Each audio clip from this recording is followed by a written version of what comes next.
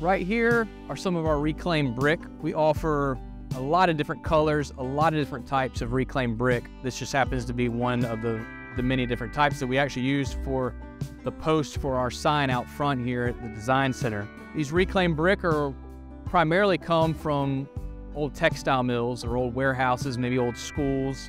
We deconstruct the building and literally by hand, one brick at a time, we knock the old mortar off, palletize it, and then it goes back into a new home or a new building.